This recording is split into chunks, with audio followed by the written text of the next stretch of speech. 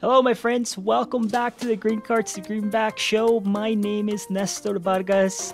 I am a humble host. Thank you so much for listening. I hope you guys are doing great.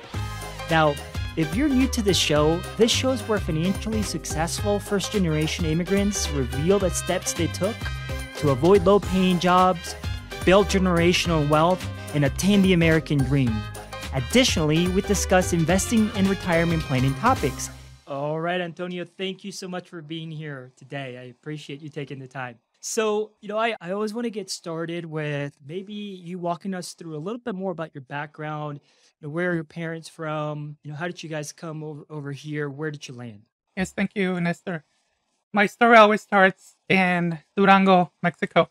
It's the northern part of the country.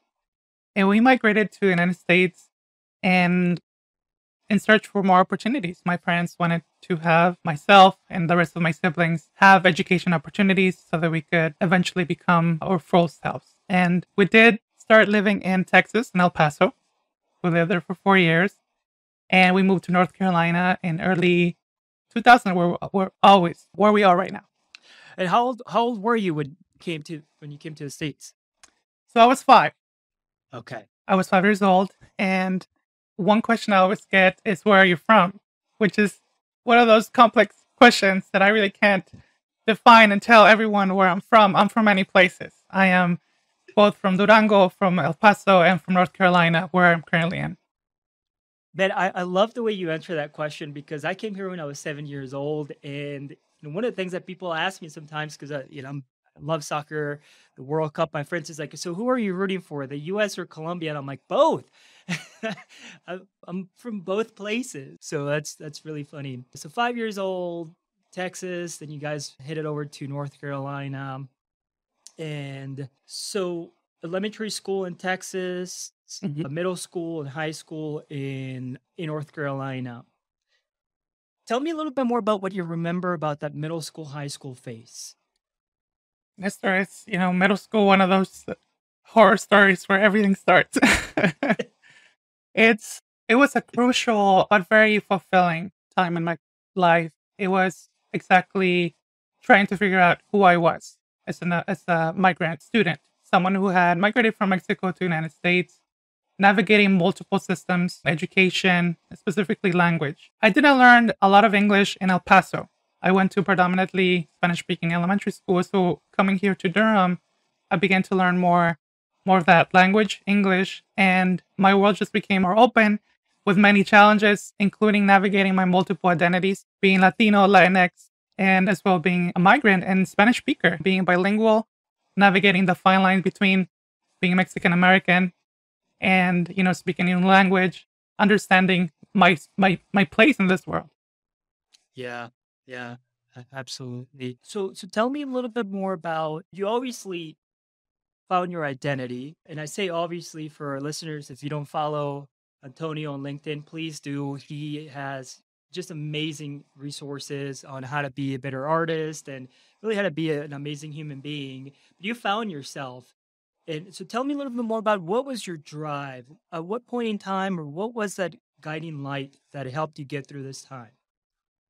You know, I think I always go back to college because I was having a conversation with a good friend of mine today. I didn't really have an understanding of who I was earlier and my elementary and high school. It wasn't until college that I began to see myself more in a positive light. And I'll tell you why. It's hard growing up in a country that erases my culture, erases my language, and also blames and just demonizes, who I was back then. So it wasn't until college that I began to see all the beautiful contributions that my culture has produced in the world narrative of history, right? I went to college for Spanish to satisfy that question of who I was in this world, right? Mm. And after college, what I've done is really think about how can I provide these opportunities for my community members, right? Students, how can we teach them that they have also been part of this amazing group of people that we don't hear about until we go to college. So I really want to produce these opportunities where students, community members can see that we have always been here. We produced art, we produced literature. And we've done so much that unfortunately the United States sometimes, or most of the time, just erases. Yeah, absolutely. In fact, I was just looking at a LinkedIn post, and it talks about how when you aggregate all of the startup companies that have been started by immigrants here in the United States, the value of that is about 1.2 trillion. Just to put that in perspective, it's bigger than the overall stock market in Brazil and other countries. So absolutely the immigrant community as a whole is alive, and it's providing a better future for all of us here in the United States. I absolutely love that. Now, because this show is about, teaching other people how to avoid low paying jobs Mm. and really impacting our community, I'm curious to hear from you. Okay, you're having a rough time in high school, middle school. I think any kid does. And you add that on top of being an immigrant, not speaking English. I can relate to you. I know it was difficult, although high school is a little easier for me than middle school. What was it that drove you to say, look, I'm not going to give up. I'm going to go to college. I'm not just going to, quit school and just basically find work? What was that driver? Nestor, a big drive for that were my parents. It was, I came here to this country for education, so I wanted to fulfill that dream, right? So it's like, okay, they brought me here, now it is my turn to do that part, right? And it's not that I was pressured. I always felt something that it was innate in me. I've always been interested in education. I've always had this love of learning, and it just came natural, right? So it was like my opportunity to continue learning more as a writer, as a reader, and going to college, which is what I needed and what I wanted. So also, in a way, honoring my parents and my grandparents and ancestors who just didn't have these opportunities that I was really having then. It's interesting because in psychology, there's something called the Pygmalion effect. And the Pygmalion effect is that you will rise to the standards that people have for you. And it's so important to surround yourself with people who believe in you, who want you to succeed, because in turn, you're going to start thinking that way. You don't want to let people down. We as human beings want to satisfy people. And so for listeners, that can go for, how you're raising your kids or how you are trying to move forward in your career. Make sure that you're really aware of who you're surrounding yourself with at work, at home, with your friends, because again, you will rise to the standards that people have. If they have low standards for you, you'll have low outcomes. If you have high standards, you'll have those high outcomes. Awesome. So you went to college, started studying Spanish, kind of a little bit of a journey of trying to find yourself and really figure that identity out. Once you did Spanish, you said you started finding your identity and you started really wanting to involve with the community. That's something that really resonates with you. So talk to us a little bit more about your community involvement, what drives you, how can people really get involved through the community and how to go about it? Yeah, so I began to awaken an interest in social justice through my Spanish classes, right? I began to see, really study Latin America through literature, began to see the things that were happening, the systematic issues, and this activism awoke in me in college without really looking for that. It just automatically, came up. And I always wanted to use academics, education as a means of providing more opportunities for my community, right? So then I began to think critically: why am I here? Is it just to build knowledge, or am I here to really use this knowledge for improving conditions in my community, right? And I say this right now in such a concise way, but back then I didn't really know what was going on. I was still figuring out myself in college, but then was very lucky that I went to a university that valued community service. It valued this idea about, um, how sometimes you have or people have volunteer hours. I began to see the importance of that. So I began to teach English in my local community because, again, I wanted to use that knowledge for helping them find jobs, helping them understand how to navigate the school education system for the students. So it was a way for me to give back as well as build myself for other opportunities. So for me, it's like, how can I build myself and also build everyone around me? Yeah. And that really, my love for community, it just started there. I think that reading about Latin America's political state and just the contributions, and we think about it as an artist, right? As Nestor mentioned, I am an artist. So a lot of the things that I've always done is look at how artists are responding to social justice issues back then, right? So that was a huge motivator for me to understand what is my place here and how can I use this craft, which is art, illustration, writing, for again opening more doors for my community members. Yeah. So it sounds to me that, going into this community involvement, I feel like most things is, instead of going, what's in it for me, it's how can I have an impact in this particular opportunity that I have right now, because that then will bring things back to you. It'll give you opportunities that you never thought would be possible. Interesting. Okay. So you started teaching Spanish, you started volunteering in college. College is done. What happens next?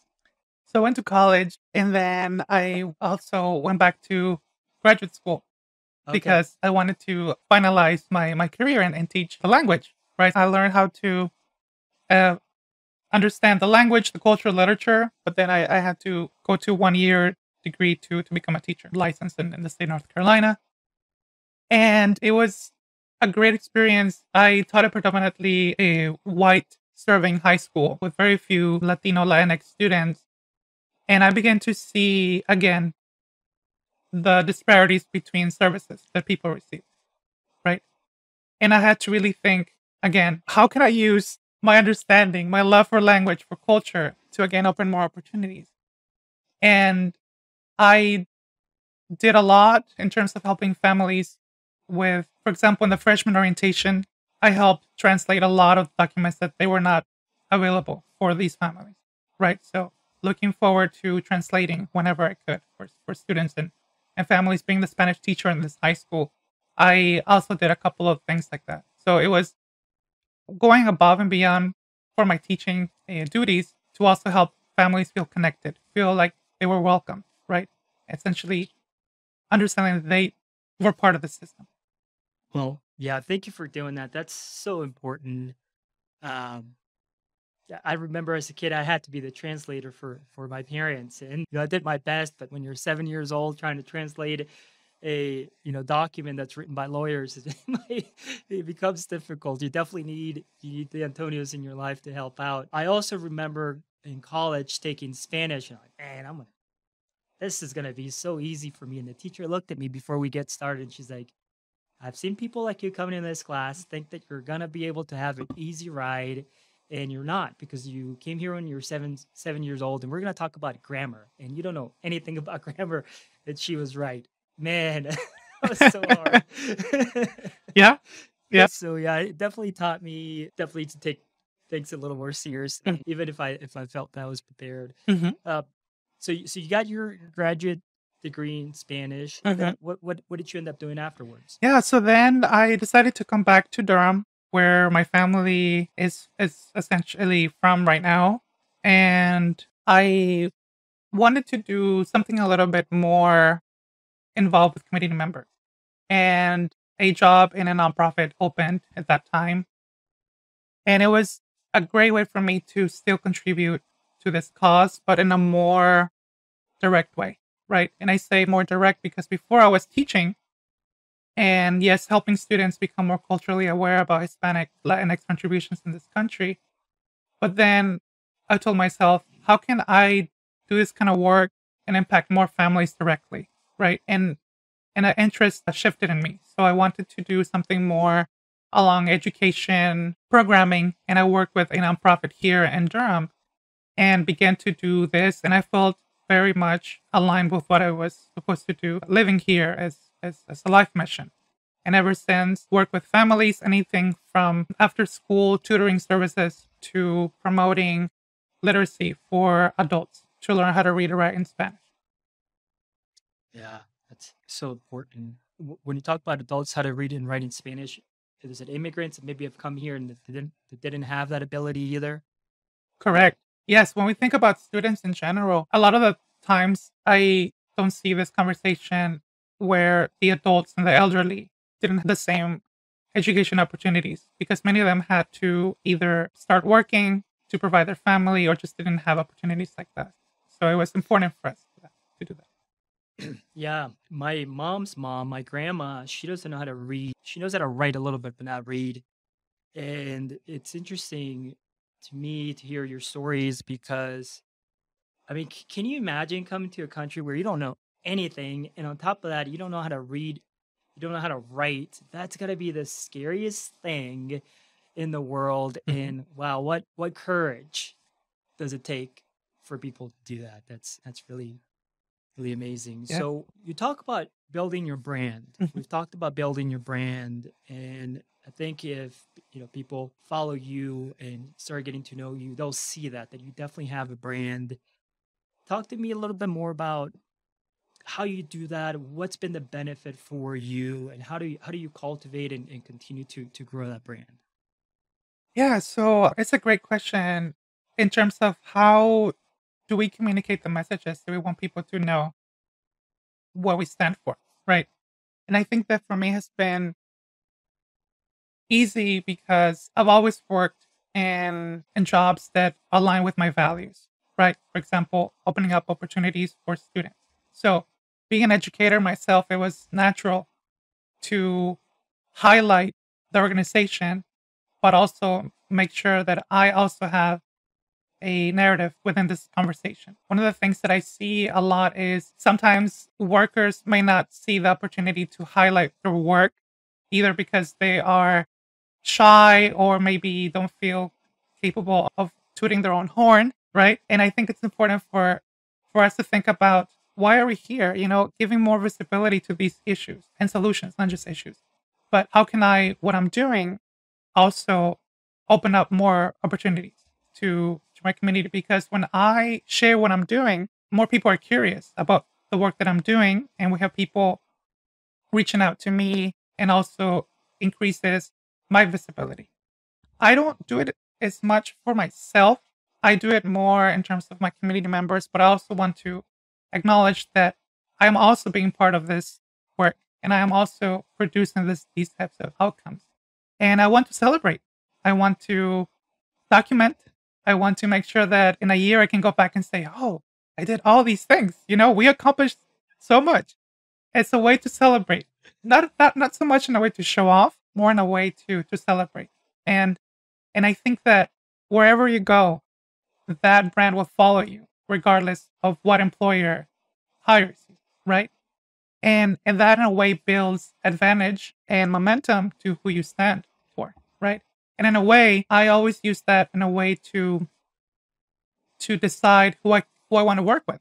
Right now, as a business owner, consulting, grant writer, artist, I have more of a voice of what I've been able to do and say, no, thank you. If someone were to offer me a type of job that didn't align with my values, I would say that does not align with me at all. Gosh, man, there's so many good nuggets there.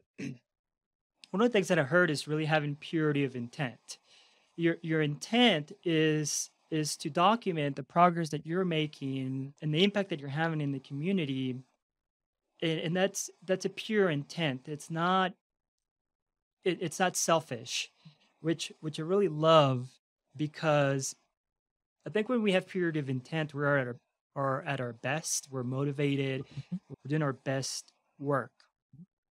Now, the other thing that you talked about is being able to view the progress that you've made over the past 12 months. Mhm. And I do that by journaling. Mm. And it is so important for us to do that because it builds confidence. It gives us the ability to feel like we've accomplished something and have the agency to think bigger and do bigger because we Mhm. can come back and say, oh my gosh, look at all the work that I've done over the past 12 months.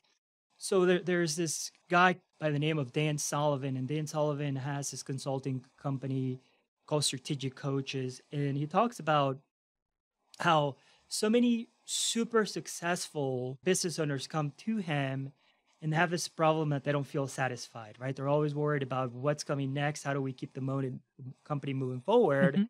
And what he says is, well, it's really important to have a clear vision of where you're headed and making sure that the steps that you're taking align with the values and that the work that you're taking, because you're going to have so many opportunities that come your way once you start, becoming successful of whatever you're doing, that it's Mhm. really important to know how to say no Mhm. and have just this clear ability to say that these are my goals. Anything that comes my way that supports these goals, or say yes. Anything that doesn't support my goals or my vision, I'll kindly say no to. Mhm. But going back to looking back, and Dan teaching all these people who have been super successful, it says that in order for you to have the confidence and have the freedom of creativity, you need to measure backwards and never Mhm. measure forward of, well, because there's always going to be someone that's making more money than you, that's more successful than you, that's better looking than you, whatever it is. Mhm. But looking backwards and really thinking about that is super important. So I love what you just said. There's so many good nuggets there that people can walk away with. So talk to us about now. What is Antonio doing now? What does he stand for? What are some of the things that you want people to hear?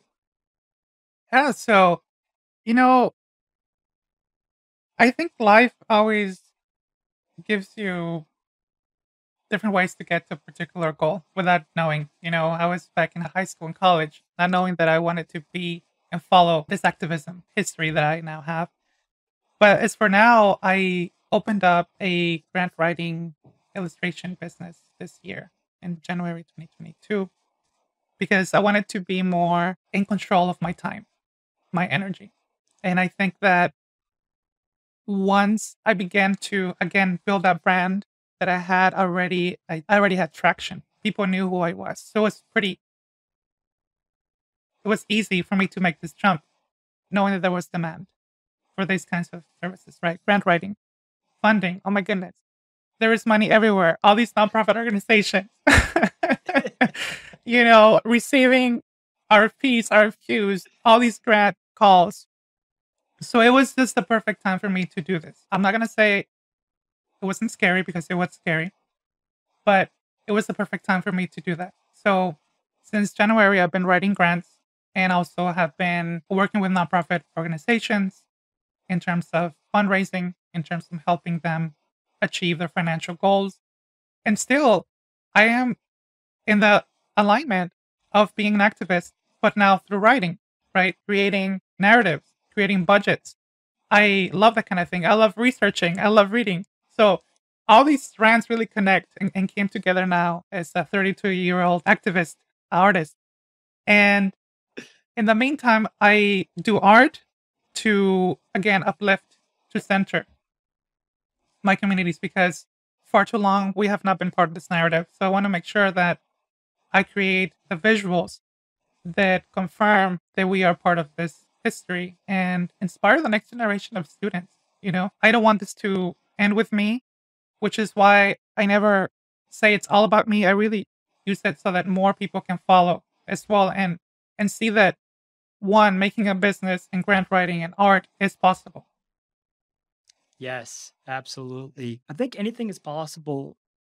Well, I know for a fact anything's possible if you believe in yourself. And what you have done differently than just being an artist is that, like you said, you've developed this narrative that people can relate to, Mhm. can buy into, can feel like a part of something bigger. And so hopefully some of your artist friends are listening to or will be listening to this podcast, or even students. And one of the things that I'll say is that it doesn't matter what you do, is it's how you do it and what you do it for that will dictate how successful you are, what intent you have. Mhm. So that's beautiful. That's awesome. Well, I really enjoyed, listening to the journey of Antonio. Is there anything else, Antonio, that you'd want to share? Any nuggets that we haven't discussed, or any advice?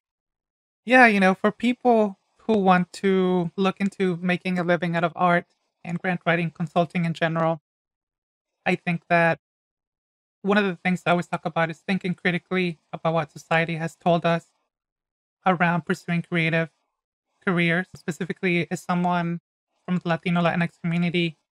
That is not a career that people told me I could do in the beginning, right? It was until I began to say, hey, there are artists out there, living artists, right, who are making a living, and it is possible. It's a lot of work. I'm not going to lie. It's not just about painting for me every day. There's adapting this business mindset in terms of looking at art as managing a business, right? With the marketing, with the building the brand, with developing a voice, with developing a message. I think that that is a wheel that it's important for doing this full time. So for anyone looking out for these kinds of things in the future, yeah, think critically. This is possible, and I really do wish that you pursue whatever purpose you're here for in this earth. I love it. And I agree with you, especially in your field. I took a class to learn how to podcast because I'm always wanting to learn. And one of the main example, there's a bunch of students in this class and it was being taught by this guy who was super successful, whose podcast ended up being bought by Spotify. And he had this artist as part of the community. And so she was learning how to story tell. It was really more about storytelling than anything.